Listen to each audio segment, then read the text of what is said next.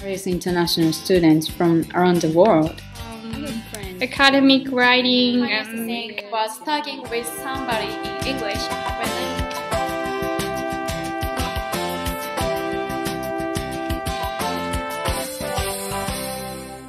Hi, I'm Lee Arnold, and I'm from ECA, and today we're going to feature Kyosuke Tosaki, and I have some questions for him.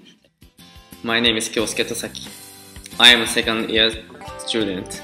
I went to Australia last spring. Kyosuke, what's the biggest difference between Japanese and Australian students? In Japanese class, the teachers speak all the time, while the students write. But in Australia, my teachers were doing things and helping me and classmates and guiding us. We also used as much video in our classes as we did books. What was your host family like? In my host family, there was a father, mother, and 4 beautiful daughters. 2 international students were living there too. They came from China and Saudi Arabia. The host father is a police officer, and the host mother is teacher in a cram school. My host family was vegetarian, so I had to eat a lot of vegetables every day. But it's not hard for me, because I love vegetables and I'll become healthier. But sometimes they cook chicken for me and the other international students.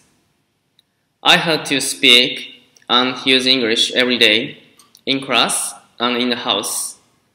I think it developed my English skills, so I could enjoy everyday life in Australia. Whenever I had enough time, I asked my friend to go places with me and doing homework with my roommates. What was the most valuable thing you learned in your classes in Australia? I learned how to write about essays and booklets and how to speak in front of people. It was the most important things for me. I met a lot of wonderful people there, and I felt that I wanted to meet people like them back in Japan and communicate with people from other countries.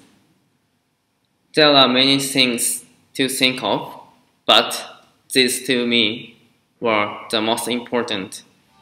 What's one thing Japanese students should do before going abroad? I thought that each time I went to study abroad, that Japanese students are very shy and they speak only Japanese. I think that is not good for you and your English. So we need to push ourselves to speak with a lot more people.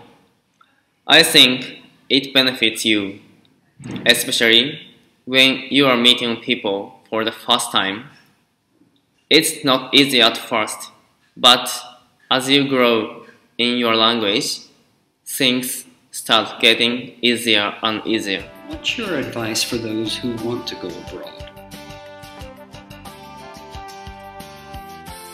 I think to go abroad for the first time will make you nervous and give you some culture shock. But the most important thing is that we need to enjoy our time there while taking classes. Making friends is very difficult, so to communicate with a lot of people is a key. That way, you can make friends anytime. I can do it, so you can do it too.